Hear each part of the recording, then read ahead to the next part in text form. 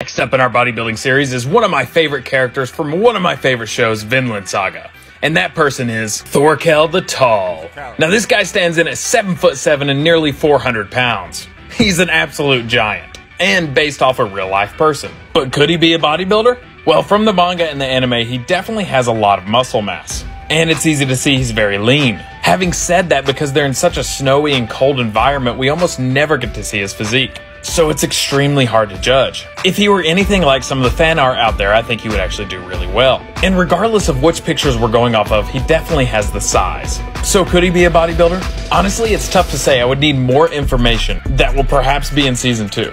But with his strength, he could definitely be a powerlifter. What do you guys think?